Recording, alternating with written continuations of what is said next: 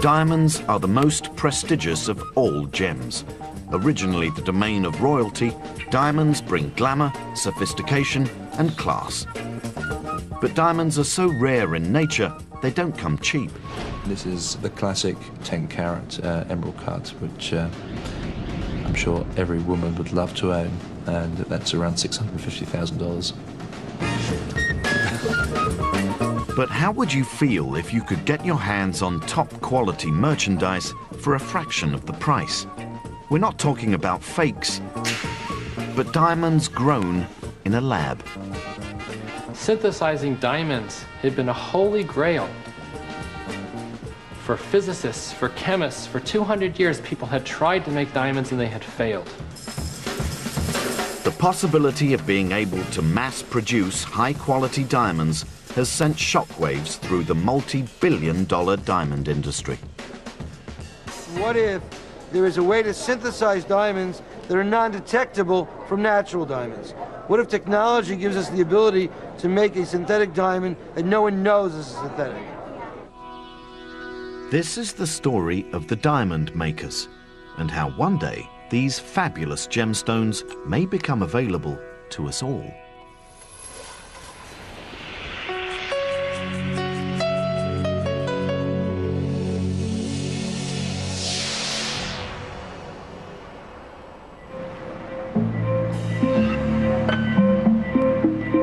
On the outskirts of Boston, hidden away in a secret lab, a father and son team were hoping to become fabulously rich. They were trying to grow in their laboratory the most valuable gemstone known to man. No one knew if it would work. Following growth, you always put the diamond into an acid vat to clean off any graphite that's on the surface.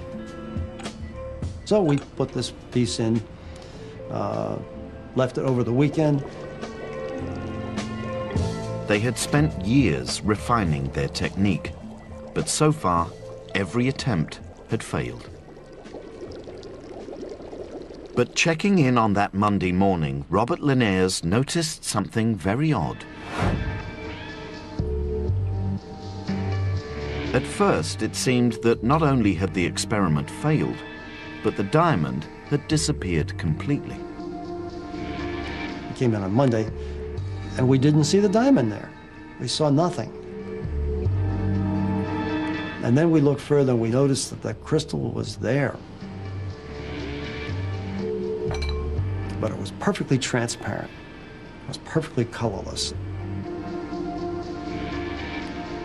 It was like someone had pulled a hood off of our head and we could see the truth. And at that moment, we knew we had crossed a huge barrier and we could now make a very perfect diamond. Robert Linares had achieved something that had eluded science for centuries. He had made a gem-quality diamond to rival the very best found in nature. A breakthrough so astonishing that it might revolutionize the multi-billion-dollar diamond market.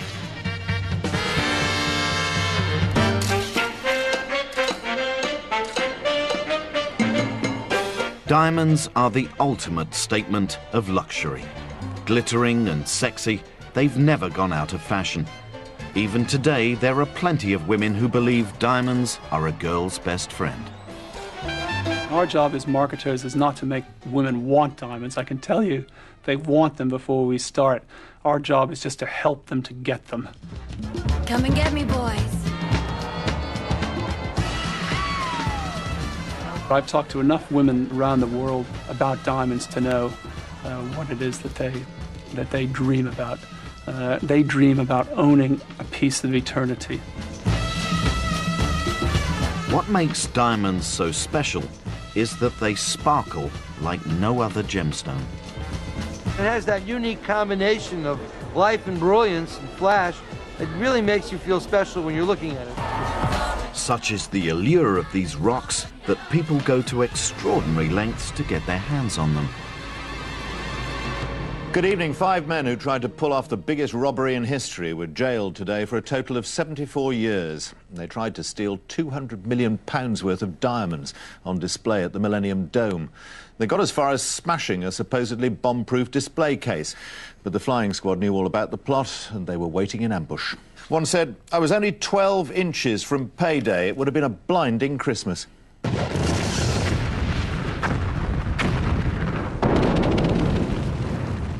Diamonds occur naturally in the ground, but digging them out is immensely difficult. With mines located in some of the world's most inhospitable places, it's a dangerous and very expensive business.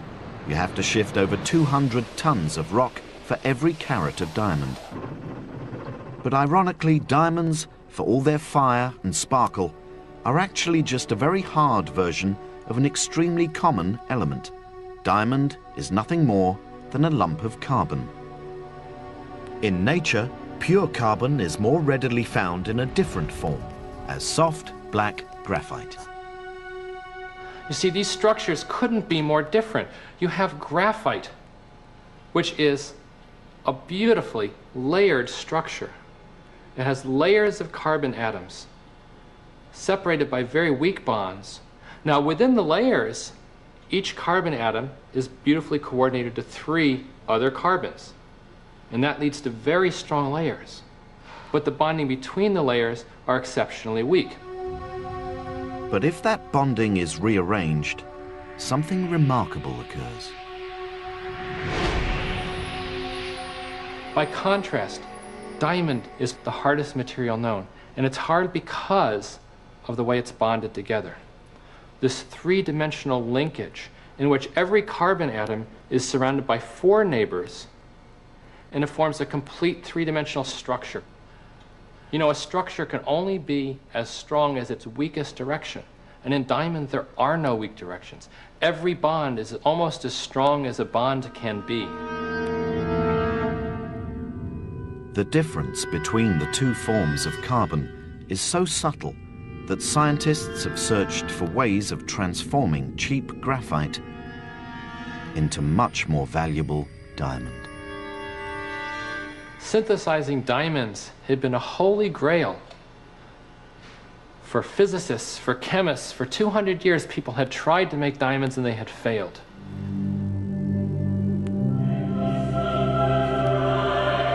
That 2 centuries-long quest began with a worldwide hunt for clues. The very first came from the way diamonds were formed in nature.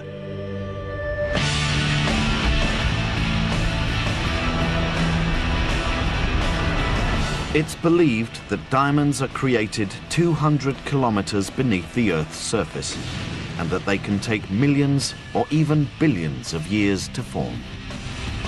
It's then during rare and exceptionally violent volcanic eruptions that diamonds are blasted to the surface within a rock called kimberlite. Finding diamonds in kimberlite gave hints to how diamonds were formed. It told you needed high temperature and high pressure because that's where the kimberlites came from, this volcanic rock from deep in the earth. The task facing would-be diamond makers was to mimic the vast pressures and savage temperatures found deep in the earth, and to do it not over millions of years, but in days.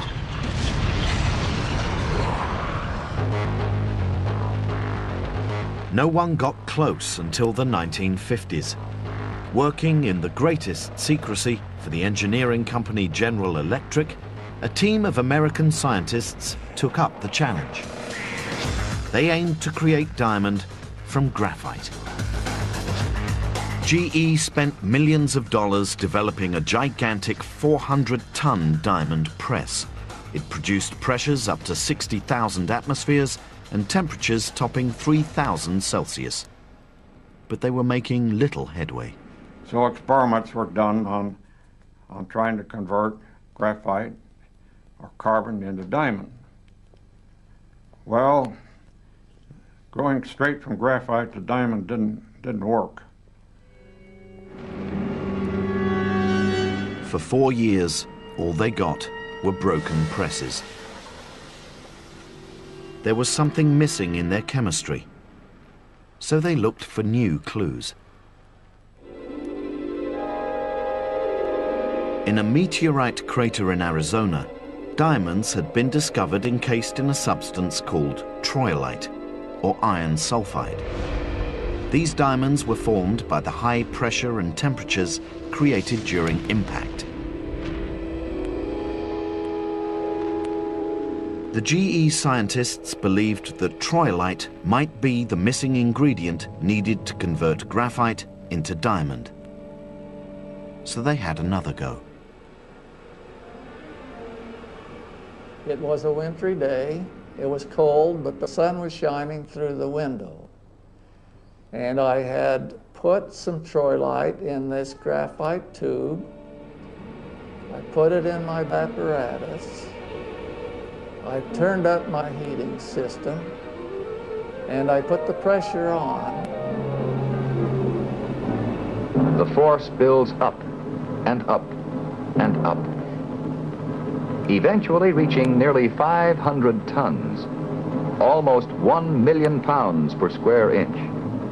The outer surfaces reach 750 degrees Fahrenheit. Inside, 2,600 degrees Fahrenheit.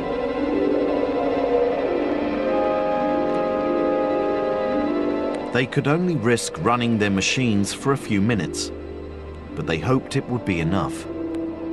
Then, just as they'd done dozens of times before, they broke open the capsule. I got down to the point where I picked things apart and got to look at what's there in the middle.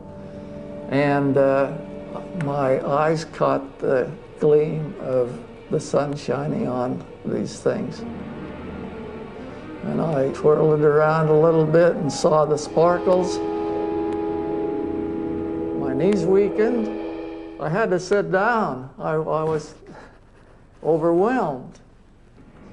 And at that instant, I knew that man had finally turned graphite into diamond. There are headlines in all the newspapers around the world. GE is making diamond now. Wow, it was just a very nice feeling that we had a tough problem and we had solved it. We had been challenged and we met the challenge and faced it and won. But for all this triumph, GE's diamonds were nowhere near good enough to adorn the neck of a movie star. Nevertheless, their grit-sized grains didn't go unnoticed in the boardroom of the most powerful diamond-producing cartel in the world.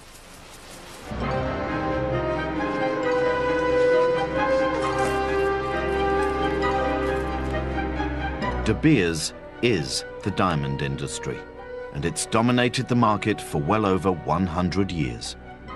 We'll sell in the neighborhood of $5 billion worth of rough diamonds. I would have thought a figure north of 100 million carats a year of total rough production. Somewhere between 50 and 60% of the world's supply.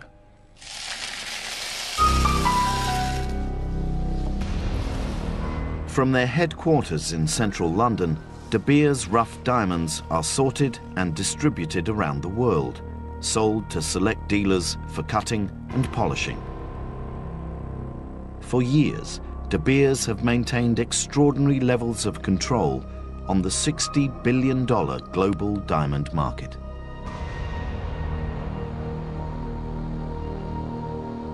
Initially, they didn't see the arrival of man-made diamonds as a threat. They were just too low quality, fit only for making industrial cutting tools.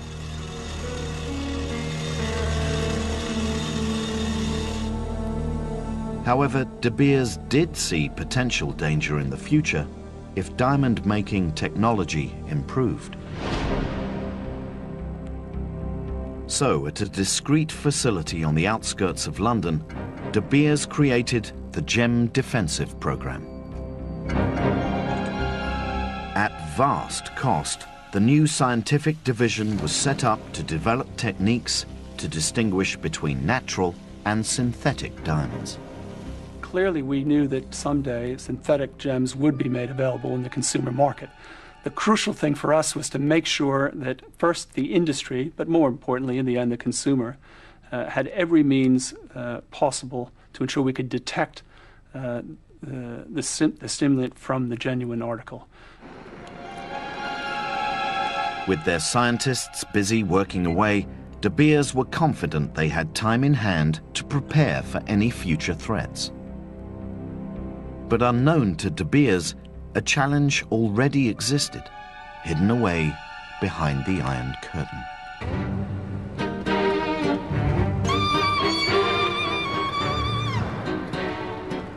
With the breakup of the Soviet Union, Russian scientists were keen to explore the new ideals of capitalism. In the early 90s, on the outskirts of Moscow, diamond scientist Dr. Boris Figelsson set up a lab in rooms rented from the Institute of the Blind. I had hopes. I even had dreams about it. That was at the time when things started to happen. His original idea was to copy General Electric's theory of high pressure and high temperature. But instead of tiny grains, he planned to grow gem-sized diamonds.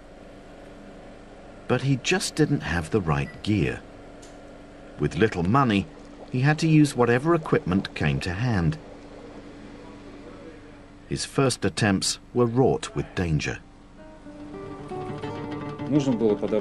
We had to select the right materials and the right parts for the press, because if it was set up wrongly, then it was quite possible that there would be an explosion. Everything would come flying out at high pressure. In the end, in contrast to the giant machines used by General Electric, Figelsson cobbled together a diamond press not much bigger than a washing machine. At its heart was a small spherical growth chamber which used a unique method to create the required high pressure. Pumping oil around the sphere created a moderate hydraulic pressure. This was then amplified through specially shaped steel anvils to create a massive 58,000 atmospheres down at the central core. But at first, he still wasn't getting the goods. When we thought we understood everything, everything was clear. Then something emerged, something no one predicted, and everything fell through. Figelsson decided to try an old crystal growing trick and give his diamond a head start. Within the growth core, he added a tiny piece of low-quality grit diamond. He hoped this would act as a seed on which the growing diamond could form. Above it was a metal solvent and a layer of graphite. He then applied an electric current to heat the top of the chamber. This dissolved the graphite into the metal solvent, releasing the carbon atoms. The carbon atoms migrated through the molten solvent to the cooler end of the capsule, where they crystallized onto the diamond seed, making it grow. We managed to get sometimes quite good crystals, but more often the results were not good. Figelsson's diamonds had telltale signs which would betray their man-made origins. They often contained small fragments of metal. It was clear to us that we had to refine the chemistry and stabilize the heating process as much as possible. Figelsson eventually discovered that by controlling the critical temperatures within the growth core in a very precise manner, he could dramatically improve the quality of his diamonds. His diamond growing technique was still not consistent, but Figelsson had realized his dream. But there was something else about his diamonds, something that made them potentially of extraordinary value. His diamonds weren't crystal clear, they were colored.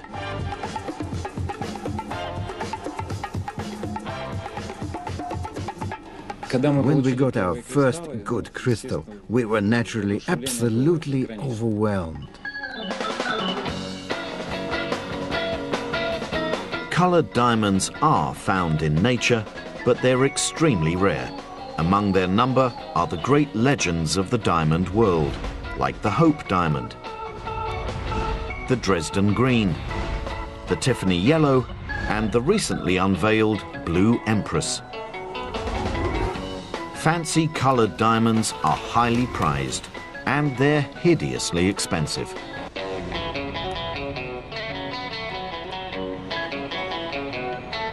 Only the finest jewelers stock natural colored diamonds. Jeremy Morris has been in the family business for 20 years. Wealthy people are the market for vivid and fancy intense colored diamonds.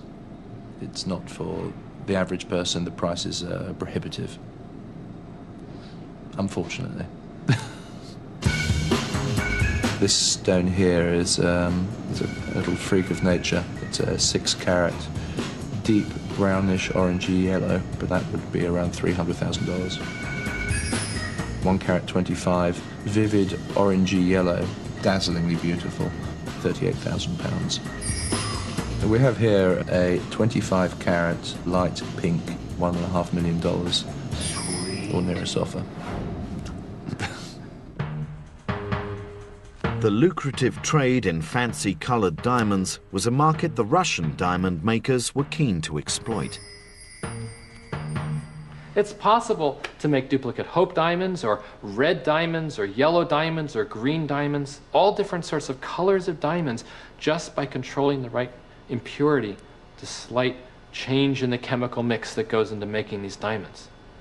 But if the diamond makers were going to stand any chance of selling their rocks, first they had to convince the diamond dealers of the West.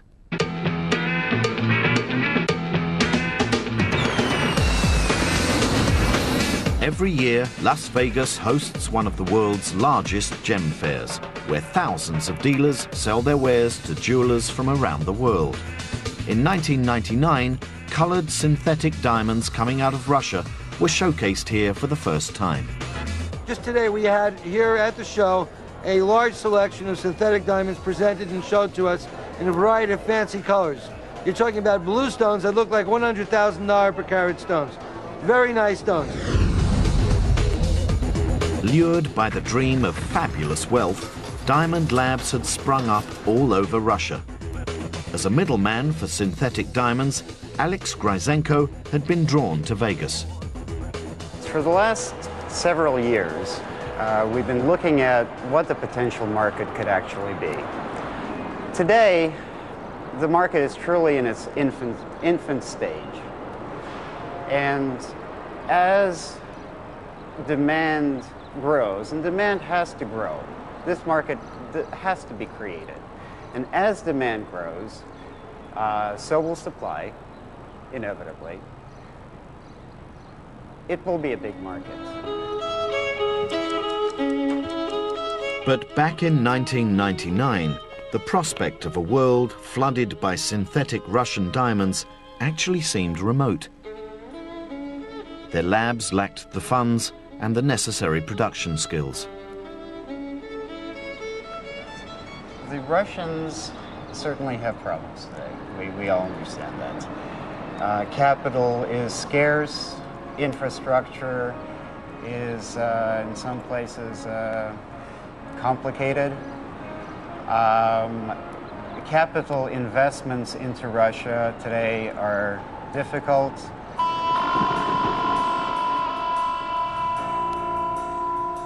But a chance meeting was about to change all that. Like something out of a James Bond movie, a Russian scientist made a cautious approach to a former US Army general. It was to be a fateful encounter. I was in Moscow on another project developing an electronic security device, and one of the scientists on the project asked me whether or not I was interested in diamonds.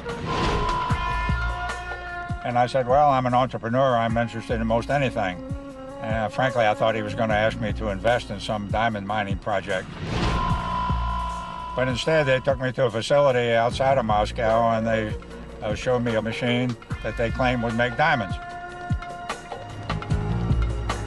General Carter Clark was intrigued. But even though he decided to fork out $170,000 for 3 units, he was quite skeptical that the Russian machines could make anything at all. The machines they had in Russia were doing experimental work, and there's a big gap between a laboratory type of operations and a commercial production. We really had to bring good old Yankee ingenuity into being in order to make this a viable business. So he brought the whole operation back to his native Florida. There, he set up shop as the Gemesis Corporation. His ultimate plan? To mass produce synthetic diamonds.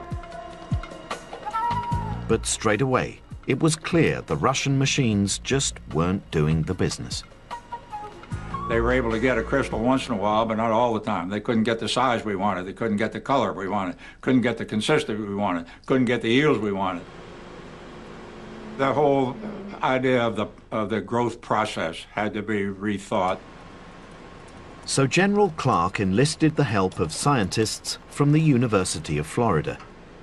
Dr. Rob Chaduka identified the problem. Too much human intervention. When the machines initially came over, one of the large problems were they were manually operated. There was a person sitting in front of that machine 24 hours a day, 7 days a week, while that machine was running, controlling the principal properties for that machine to operate, the pressure and the temperature. We wanted to remove the human error associated with running and operating this machine so we could produce a product on a consistent basis. That was, we had the computer control it. The university scientists attempted to automate the growth process entirely. No one had tried this before, but eventually they managed to convert the machines. Using their updated design, Clark's technicians started building their own presses, ultimately creating the world's first gem diamond production line.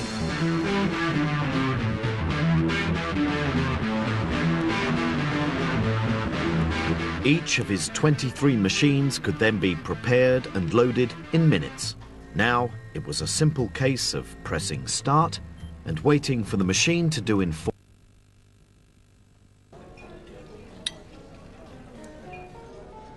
gonna do this now. Oh my God. Power equivalent to a hairdryer running at the same time. After each machine finished its run, the growth cores were extracted. They were then cracked open to reveal a small lump of metal which contained the diamond. These were then each washed in acid baths to dissolve away the metal, revealing the newly formed rough diamond. Clark was finally on his way to achieving his goal. He was now producing fancy yellow diamonds far superior in size and quality to anything ever created in the Russian labs. Initially, we were growing stones that were less than 2 carats, roughly about 1.5, 1.6, 1.7 carats. Now we're growing 3 to 3.5 carats. And that'll cut and polish to a stone that's almost 2 carats, depending on the cut that you want. We're also getting a better color. Before we used to get a washed out yellow. Now we get a nice vivid or intense yellow. Until now, it had only been the uber-rich who could afford natural colored diamonds. Clark dreamt of taking his colored diamonds out onto the high street. These diamonds from nature are very expensive. A 1 carat vivid yellow diamond would go somewhere between $15,000 and $20,000. Our comparable stone would go somewhere around $4,000. Admittedly not for everyone's pocket, but high-quality synthetic stones selling for 1/4 of the price of naturals sent ripples across the diamond pond.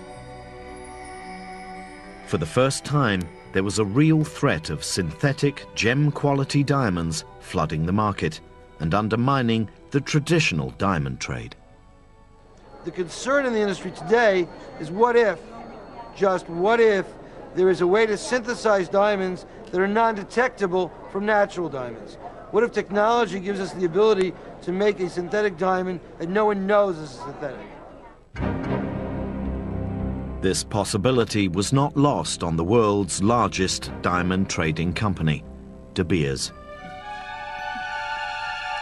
Unless they could respond decisively, they might lose their dominance of the market.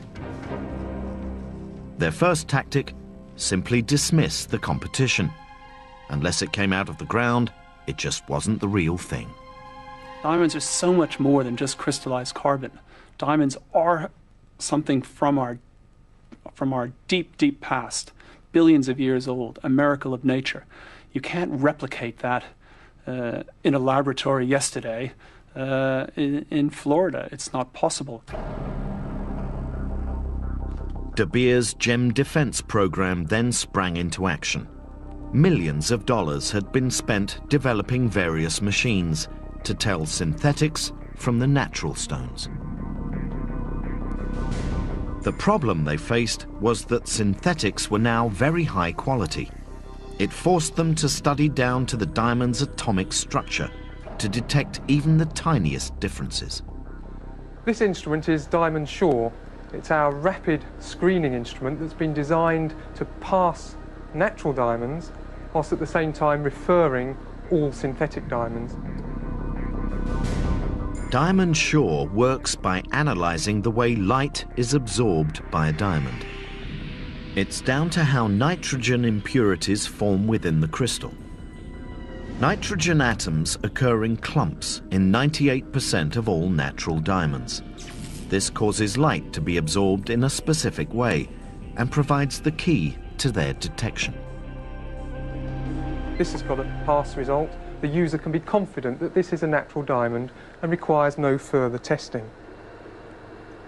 I'm now going to place a yellow diamond onto the probe, press the test key, and this time, within a few seconds, it's come up with a different result. It said, refer for further tests.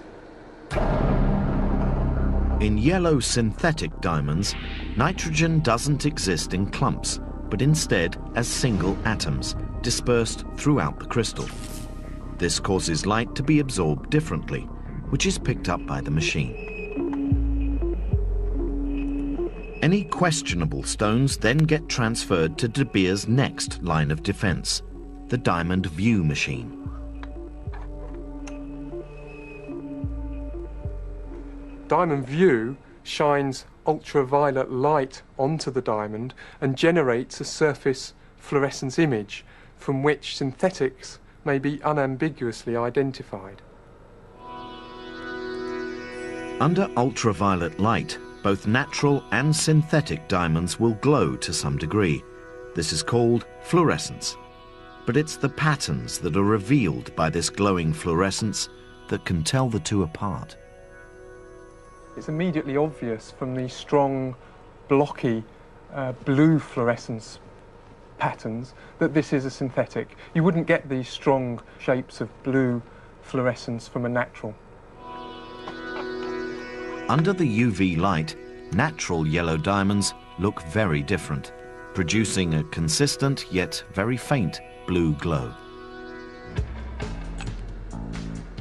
With technology like this, De Beers feels it can outrightly dismiss the threat of synthetics.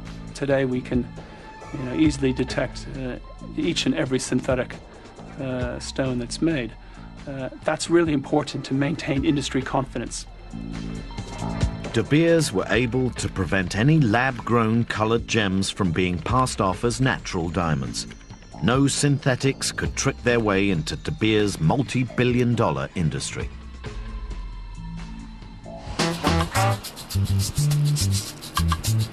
But none of this phases General Clark.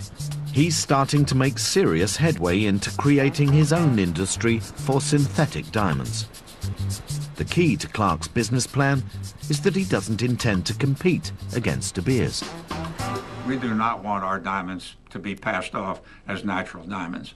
That wouldn't do us any good, would not do the industry any good, and certainly would not do the consumer any good. So we're very strong in our concern about that, and we're taking every measure that we can to prevent that. All his diamonds are sent to the heart of the Diamond District in New York City, to the International Gemological Institute. Here, they are officially certified as being man-made. They're also subjected to a more invasive level of disclosure and have their origin tattooed on them by laser. General Clark's aim is to establish an entirely new market of affordable, coloured, synthetic gems.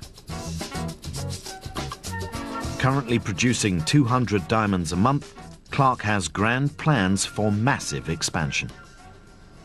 We have 23 machines in this facility right now, growing diamonds 24 hours a day, 7 days a week. And what our ambition is to fill this whole environment here with about 250 machines in the not-too-distant future. Clark's plan would create an annual production of 25,000 high-quality synthetic yellow diamonds. In the nearby town of Sarasota, on the west coast of Florida, his diamonds are already on sale. They're absolutely beautiful. You couldn't ask for more beautiful stones. It makes it for more everyday people to be able to afford beautiful, fancy colored diamonds. It's too early to say if Clark's new market for colored synthetic diamonds will ever pose a serious financial threat to De Beers. His output at the moment is just too small. And anyway, for De Beers, it's the clear, colorless diamonds that are the main thrust of their global empire. And that market was completely unthreatened. Or so they thought.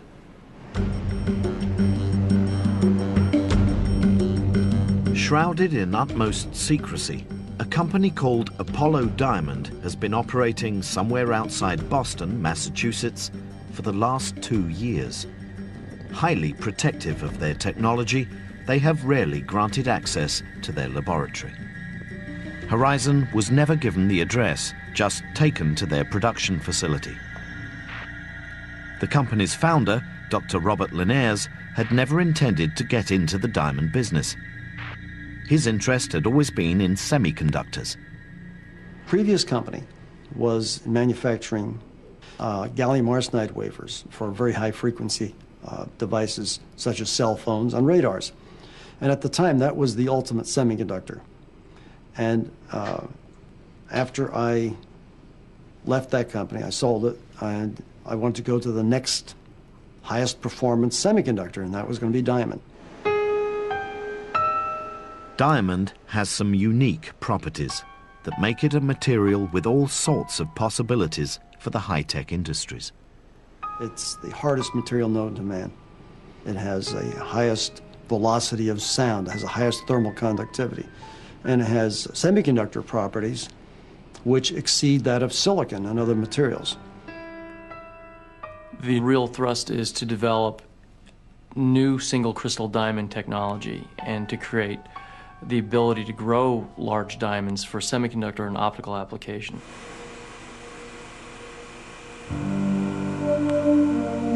But it was while striving to meet these goals that they stumbled upon something utterly unforeseen and ultimately much more glamorous.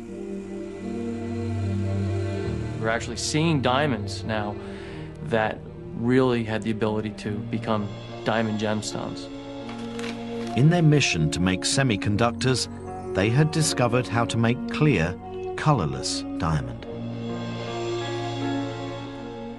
It was a eureka moment for this company where we recognized that we could really do something tremendous in this $60 billion marketplace. The Linares adopted a completely different approach to other gem diamond makers, a technique called chemical vapor deposition, or CVD. Unlike previous methods of growing diamonds, it didn't need high pressure or graphite and was based on using two very common gases. CVD diamond is done at very low pressures, less than 1 atmosphere. And you introduce two gases. You introduce hydrogen and methane. But before the process could begin, what they needed was a seed for each new diamond to grow on. These seeds were made of thin slivers of low-grade diamond. In preparation for growth, they were sliced and shaped using a high-power laser. When we have the prepared seeds, we then load them into the machine. And what our process is capable of doing is growing on multiple seeds at a time. We can load 25, 50 seeds at a time, and really how many seeds we put in depends on the size of the individual seeds. When the growth chamber was closed, the pressure was lowered and the seeds heated to around 800 Celsius. Hydrogen and methane were pumped into the chamber. Then, using high-power microwaves, the mixture was ignited, forming a gas plasma.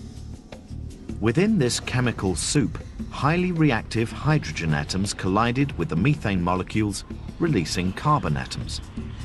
These atoms were then attracted down to bond with the carbon atoms of the diamond seeds. And so the new diamonds grew, atom by atom. But initially, there was a hitch.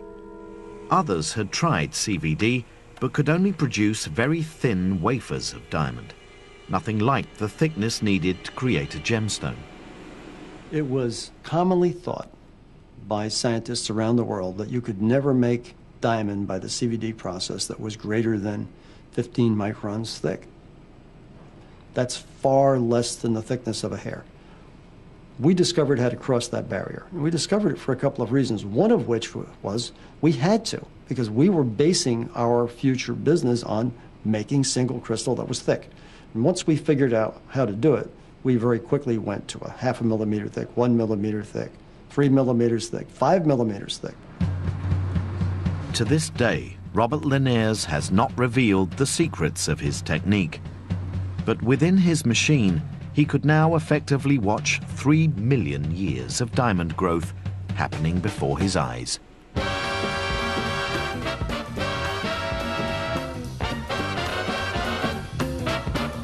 But there was something else. His diamonds had a clarity and structure unrivaled by any other synthetic process.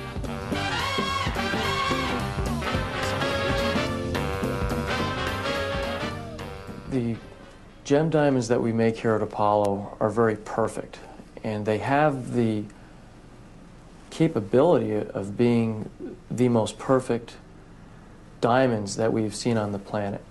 The Naval Research Department here in the United States has called them the most perfect diamonds that they've ever seen, both man-made or natural. Finally, scientists were not just able to match nature, but make something even more perfect and available at a fraction of the cost. It was the first serious threat to the traditional market in clear diamonds.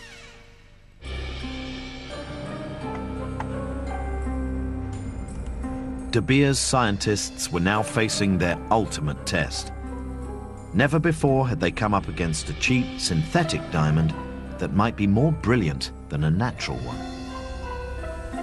If they couldn't detect these new colorless stones, then consumer confidence in their natural diamonds could take a hammering. Using their Diamond Sure device, the clear CVD diamond was recognized as an unusual stone, but it still required further tests. Okay, this is a colourless stone that has been referred by the Diamond Sure instrument.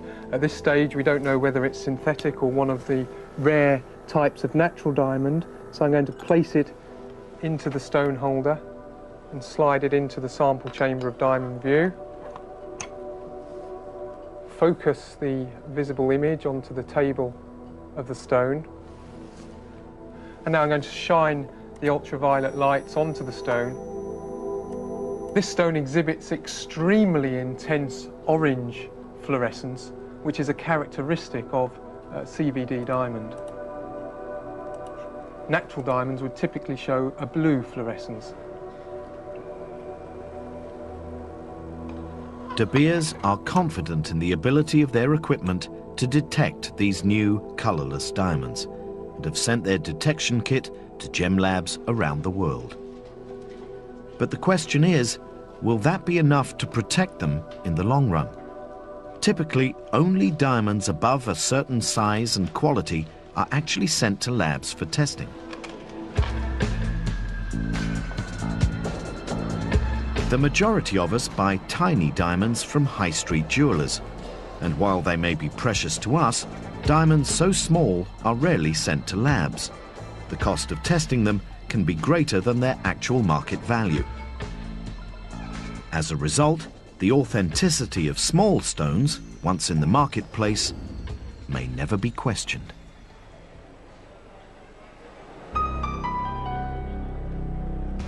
This is an entirely new challenge to De Beers. But they are adamant they will do anything to keep their market safe. Maintaining consumer confidence in diamonds is worth any price that the De Beers Group needs to spend to ensure it is there. You know, the diamond to a consumer is a precious thing. They want to buy it with confidence, they want to know what it is, and anything we can do to help that, we will do.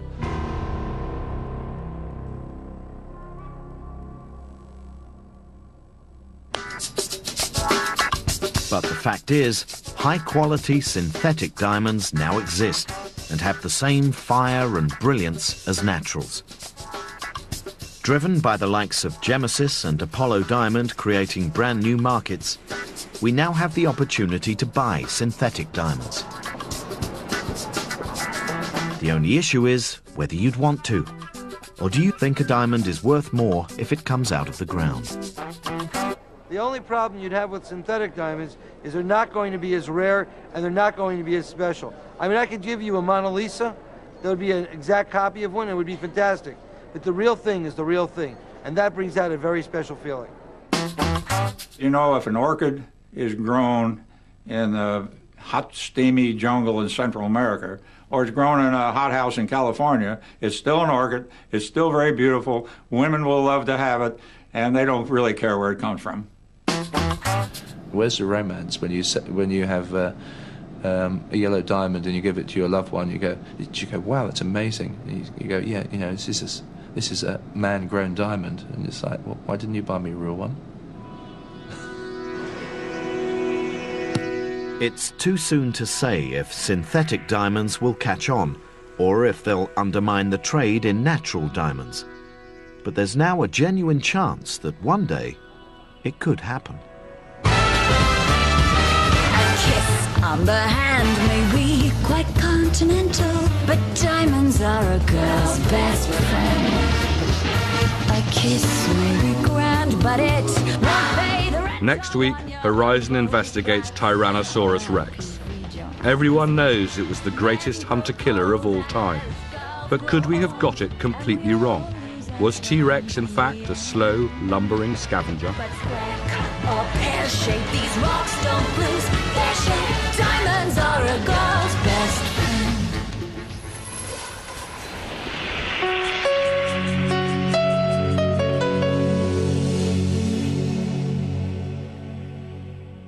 A yellow diamond onto the probe, press the test key, and this time, within a few seconds, it's come up with a different result. It said, refer for further tests. In yellow synthetic diamonds, nitrogen doesn't exist in clumps, but instead as single atoms, dispersed throughout the crystal. This causes light to be absorbed differently, which is picked up by the machine. Any questionable stones then get transferred to De Beers' next line of defense, the Diamond View machine.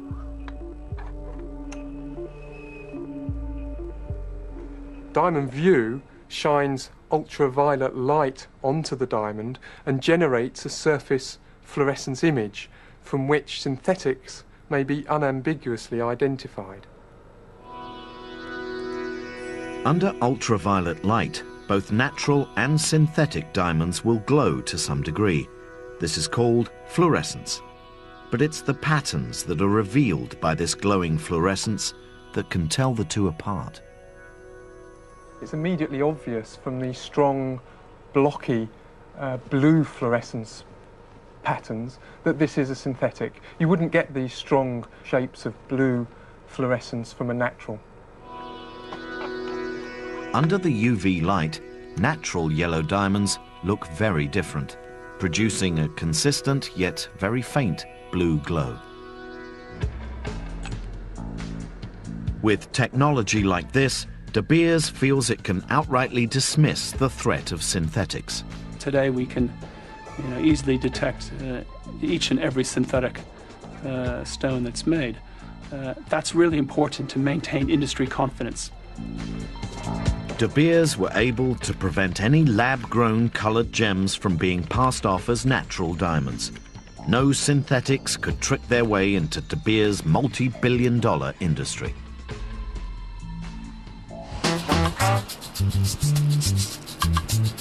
But none of this phases General Clark. He's starting to make serious headway into creating his own industry for synthetic diamonds. The key to Clark's business plan is that he doesn't intend to compete against De Beers. We do not want our diamonds to be passed off as natural diamonds. That wouldn't do us any good, would not do the industry any good, and certainly would not do the consumer any good. So we're very strong in our concern about that, and we're taking every measure that we can to prevent that.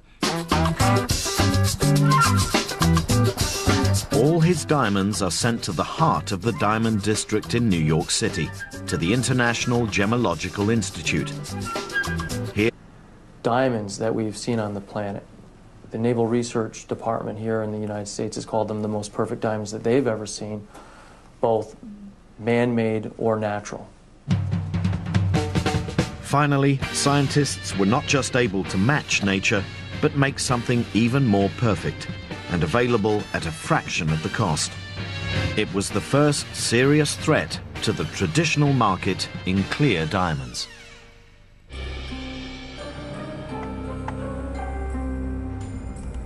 De Beers scientists were now facing their ultimate test.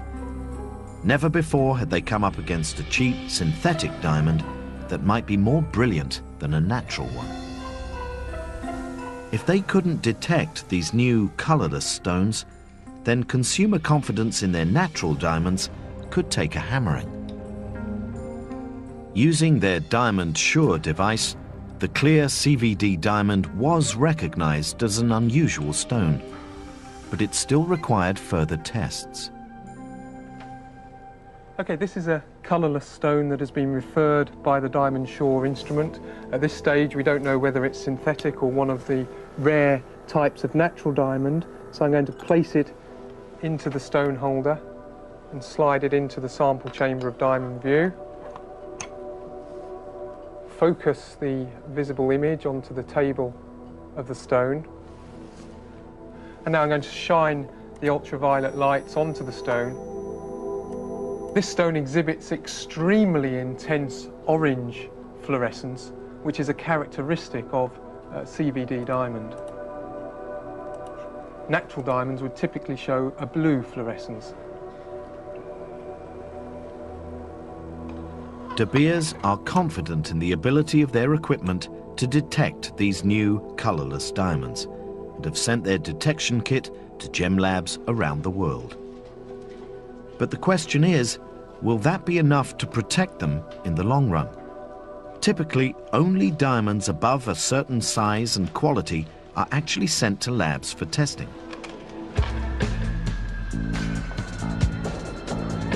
The majority of us buy tiny diamonds from high street jewelers, and while they may be precious to us, diamonds so small are rarely sent to labs. The cost of testing them can be greater than their actual market value. As a result, the authenticity of small stones, once in the marketplace, may never be questioned.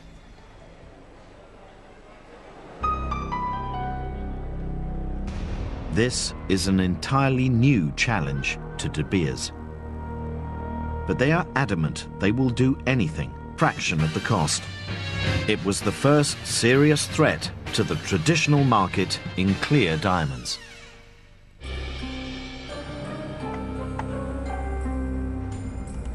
De Beers scientists were now facing their ultimate test.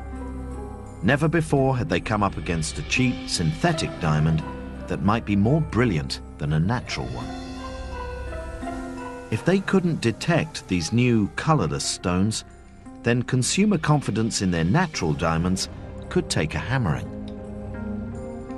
Using their Diamond Sure device, the clear CVD diamond was recognized as an unusual stone, but it still required further tests. Okay, this is a colourless stone that has been referred by the Diamond Sure instrument. At this stage, we don't know whether it's synthetic or one of the rare types of natural diamond, so I'm going to place it into the stone holder and slide it into the sample chamber of Diamond View.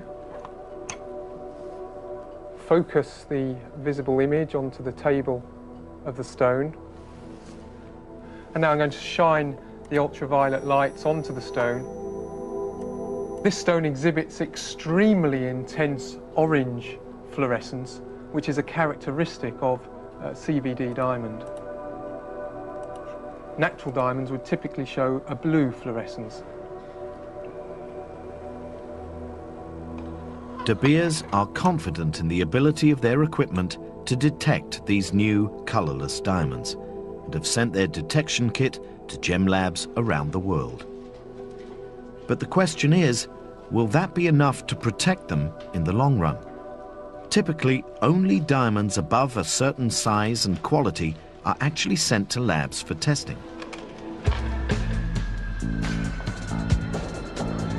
The majority of us buy tiny diamonds from high street jewelers, and while they may be precious to us, diamonds so small are rarely sent to labs.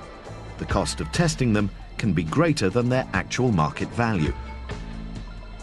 As a result, the authenticity of small stones, once in the marketplace, may never be questioned.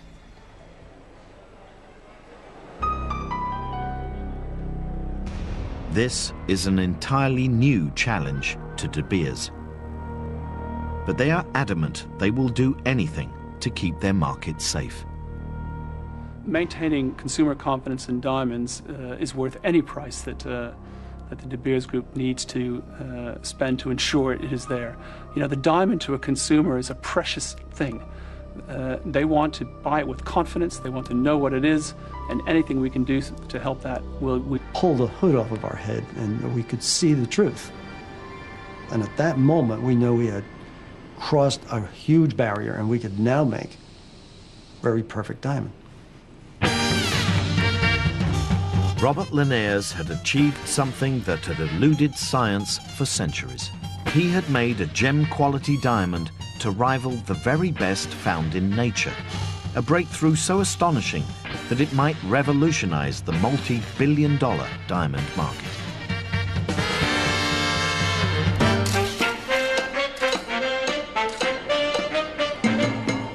Diamonds are the ultimate statement of luxury. Glittering and sexy, they've never gone out of fashion.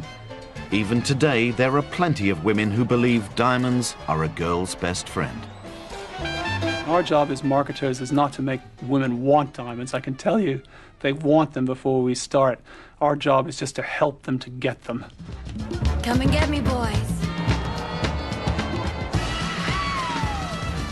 I've talked to enough women around the world about diamonds to know what it is that they dream about. They dream about owning a piece of eternity. What makes diamonds so special is that they sparkle like no other gemstone. It has that unique combination of life and brilliance and flash that really makes you feel special when you're looking at it. Such is the allure of these rocks that people go to extraordinary lengths to get their hands on them. Good evening. 5 men who tried to pull off the biggest robbery in history were jailed today for a total of 74 years. They tried to steal £200 million worth of diamonds on display at the Millennium Dome. They got as far as smashing a supposedly bomb-proof display case. But the flying squad knew all about the plot and they were waiting in ambush. One said, "I was only 12 inches from payday. It would have been a blinding Christmas."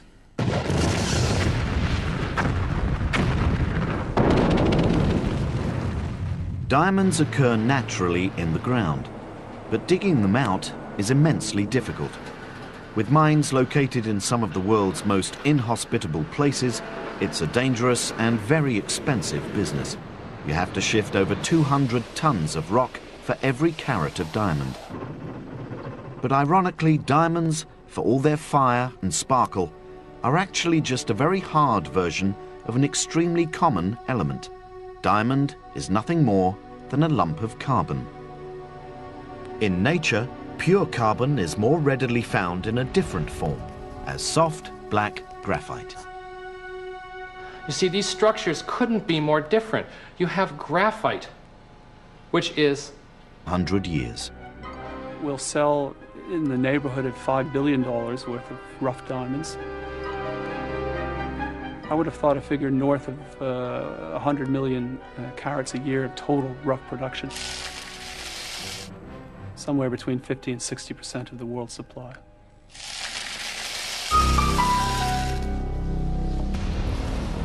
From their headquarters in central London, De Beers rough diamonds are sorted and distributed around the world, sold to select dealers for cutting and polishing. For years, De Beers have maintained extraordinary levels of control on the $60 billion global diamond market.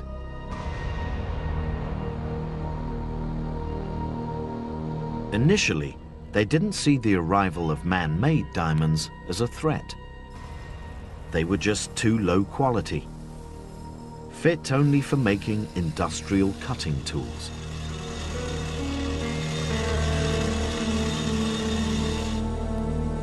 However, De Beers did see potential danger in the future if diamond-making technology improved. So, at a discreet facility on the outskirts of London, De Beers created the Gem Defensive Program. At vast cost, the new scientific division was set up to develop techniques to distinguish between natural and synthetic diamonds. Clearly, we knew that someday synthetic gems would be made available in the consumer market. The crucial thing for us was to make sure that first the industry, but more importantly in the end the consumer, had every means possible to ensure we could detect the stimulant from the genuine article. With their scientists busy working away, De Beers were confident they had time in hand to prepare for any future threats. But unknown to De Beers, a challenge already existed, hidden away behind the Iron Curtain.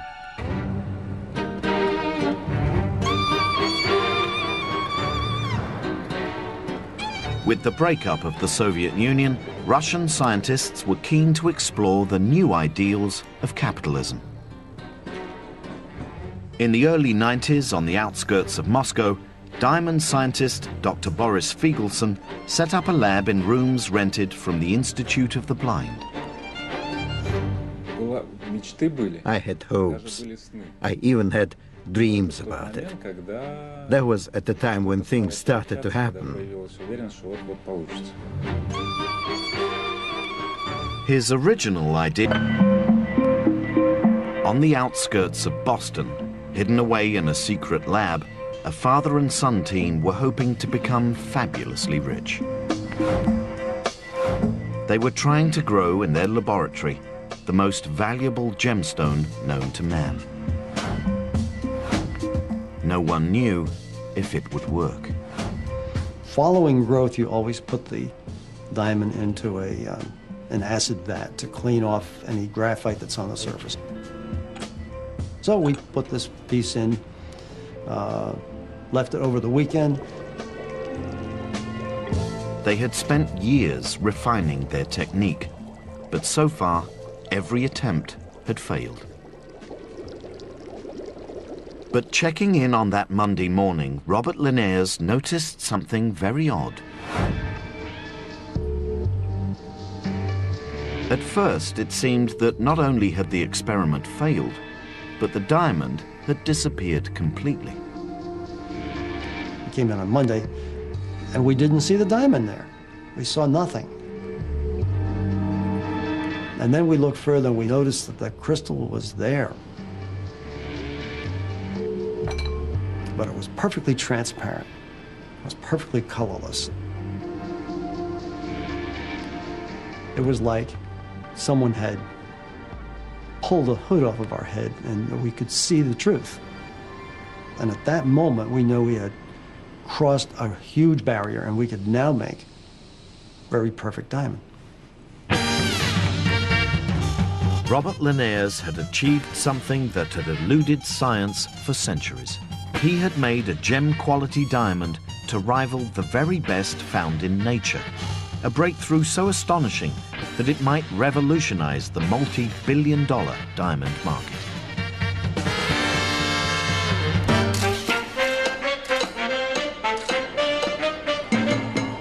Diamonds are the ultimate statement of luxury. Glittering and sexy, they've never gone out of fashion. Even today, there are plenty of women who believe diamonds are a girl's best friend. Our job as marketers is not to make women want diamonds. I can tell you they want them before we start. Our job is just to help them to get them. Come and get me, boys. I've talked to enough women around the world about diamonds to know what it is that they dream about. They dream about owning a piece of eternity. What makes diamonds so special is that they sparkle like no other gemstone.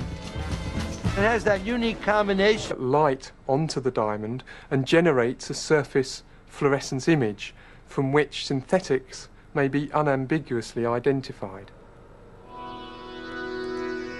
Under ultraviolet light, both natural and synthetic diamonds will glow to some degree. This is called fluorescence.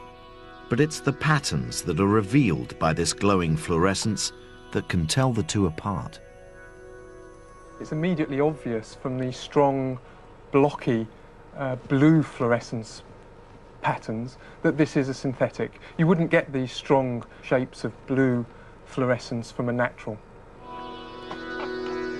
Under the UV light, natural yellow diamonds look very different, producing a consistent yet very faint blue glow. With technology like this, De Beers feels it can outrightly dismiss the threat of synthetics. Today we can easily detect each and every synthetic stone that's made. That's really important to maintain industry confidence. De Beers were able to prevent any lab-grown coloured gems from being passed off as natural diamonds. No synthetics could trick their way into De Beers' multi-billion-dollar industry.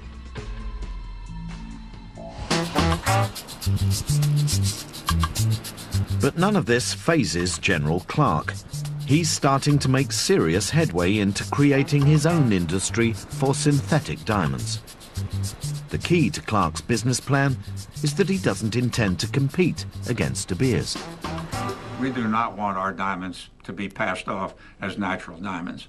That wouldn't do us any good, would not do the industry any good, and certainly would not do the consumer any good. So we're very strong in our concern about that, and we're taking every measure that we can to prevent that. All his diamonds are sent to the heart of the Diamond District in New York City, to the International Gemological Institute. Here, they are officially certified as being man-made. They're also subjected to a more invasive level of disclosure and have their origin tattooed on them by laser. General Clark's aim is to establish an entirely new market of affordable, coloured, synthetic gems. Currently producing 200 diamonds a month, Clark has grand plans for massive expansion. We have 23 machines in this facility right now, growing diamonds 24 hours a day, 7 days a week. And what our ambition is to fill this whole... Fegelson's diamonds had telltale signs which would betray their man-made origins. They often contained small fragments of metal. It was clear to us that we had to refine the chemistry and stabilize the heating process as much as possible. Fegelson eventually discovered that by controlling the critical temperatures within the growth core in a very precise manner, he could dramatically improve the quality of his diamonds. His diamond growing technique was still not consistent, but Fegelson had realized his dream. But there was something else about his diamonds, something that made them potentially of extraordinary value. His diamonds weren't crystal clear, they were coloured.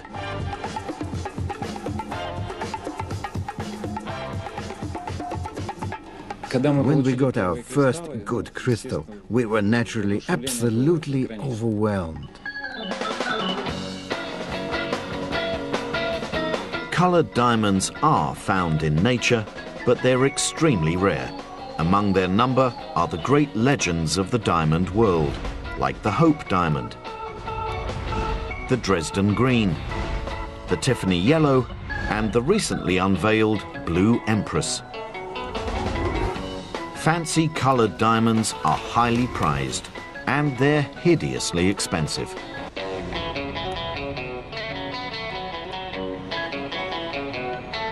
Only the finest jewelers stock natural coloured diamonds. Jeremy Morris has been in the family business for 20 years. Wealthy people are the market for vivid and fancy intense coloured diamonds. It's not for the average person. The prices are prohibitive, unfortunately. This stone here is a little freak of nature. It's a 6-carat, deep brownish orangey yellow, but that would be around $300,000. 1 carat 25, vivid orangey yellow, dazzlingly beautiful, £38,000. We have here a 25 carat light pink, $1.5 million, ordinary sofa. The lucrative trade in fancy coloured diamonds was a market the Russian diamond makers were keen to exploit. It's possible to make duplicate Hope diamonds, or red diamonds, or yellow diamonds, or green diamonds, all different sorts of colors of diamonds, just by controlling the right. Shrouded in utmost secrecy, a company called Apollo Diamond has been operating somewhere outside Boston, Massachusetts, for the last 2 years. Highly protective of their technology, they have rarely granted access to their laboratory. Horizon was never given the address, just taken to their production facility. The company's founder, Dr. Robert Linares, had never intended to get into the diamond business. His interest had always been in semiconductors. Previous company was manufacturing gallium arsenide wafers for very high frequency devices such as cell phones and radars. And at the time, that was the ultimate semiconductor. And after I left that company, I sold it, and I wanted to go to the next highest performance semiconductor, and that was going to be diamond. Diamond has some unique properties that make it a material with all sorts of possibilities for the high-tech industries. It's the hardest material known to man. It has the highest velocity of sound, it has the highest thermal conductivity, and it has semiconductor properties which exceed that of silicon and other materials. The real thrust is to develop new single crystal diamond technology and to create the ability to grow large diamonds for semiconductor and optical application.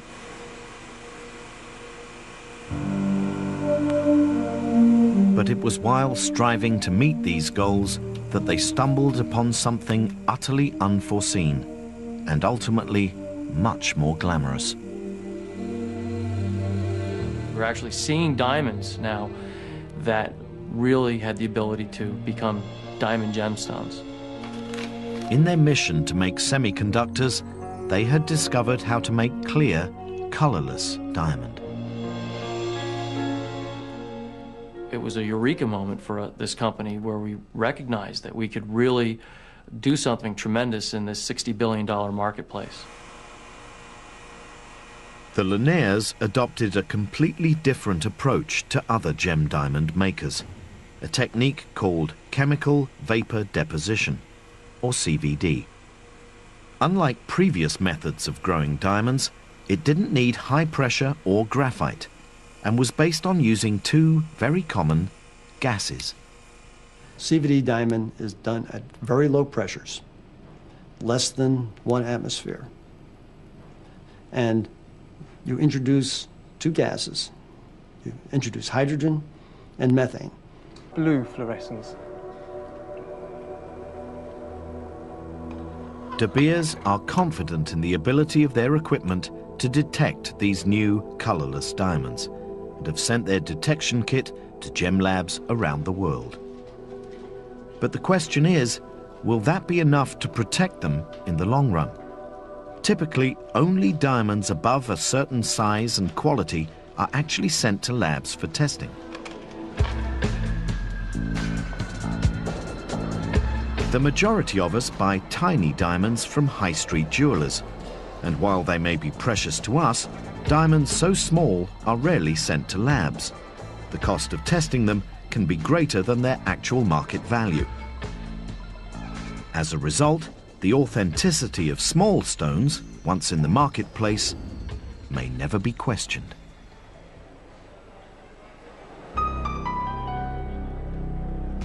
This is an entirely new challenge to De Beers. But they are adamant they will do anything to keep their market safe. Maintaining consumer confidence in diamonds is worth any price that the De Beers Group needs to spend to ensure it is there. You know, the diamond to a consumer is a precious thing. They want to buy it with confidence, they want to know what it is, and anything we can do to help that, we will do.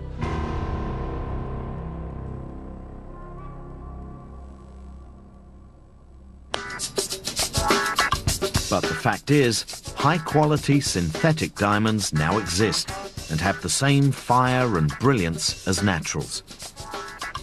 Driven by the likes of Gemesis and Apollo Diamond creating brand new markets, we now have the opportunity to buy synthetic diamonds. The only issue is whether you'd want to. Or do you think a diamond is worth more if it comes out of the ground? The only problem you'd have with synthetic diamonds is they're not going to be as rare and they're not going to be as special. I mean, I could give you a Mona Lisa that would be an exact copy of one and it would be fantastic. But the real thing is the real thing, and that brings out a very special feeling. You know, if an orchid is grown in the hot, steamy jungle in Central America, or it's grown in a hothouse in California, it's still an orchid, it's still very beautiful, women will love to have it, and they don't really care where it comes from. Where's the romance when you have a yellow diamond and you give it to your loved one? You go, wow, that's amazing. And you go, yeah, you know, this is a man-grown diamond, and it's like, well, why didn't you buy me a real one? It's too soon to say if synthetic diamonds will catch on, or if the... But back in 1999, the prospect of a world flooded by synthetic Russian diamonds actually seemed remote. Their labs lacked the funds and the necessary production skills. The Russians certainly have problems today. We all understand that. Capital is scarce, infrastructure is in some places complicated. Capital investments into Russia today are difficult.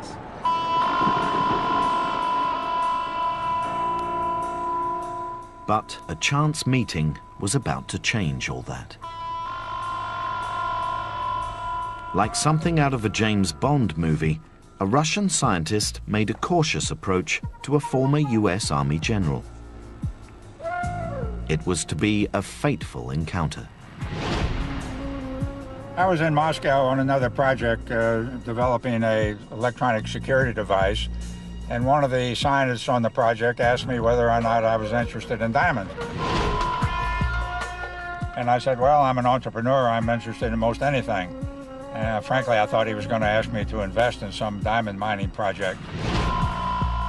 But instead, they took me to a facility outside of Moscow, and they showed me a machine that they claimed would make diamonds. General Carter Clark was intrigued. But even though he decided to fork out $170,000 for 3 units, he was quite skeptical that the Russian machines could make anything at all. The machines they had in Russia were doing experimental work, and there's a big gap between a laboratory type of operations and a commercial production. We really had to bring good old Yankee ingenuity into being in order to make this a viable business. So he brought the whole operation back to his native Florida. There, he set up shop as the Gemesis Corporation. His ultimate plan, to mass produce synthetic diamonds. But straight away, it was clear the Russian machines just weren't doing the business. They were able to get a crystal once in a while, but not all the time. They couldn't get the size we wanted. They couldn't get the color we wanted. Couldn't get the consistency we wanted. Couldn't get the yields we wanted. The whole idea of the growth process had to be rethought. So General Clark enlisted the help of scientists from the University of Florida. Dr. Rob Chaduka identified the problem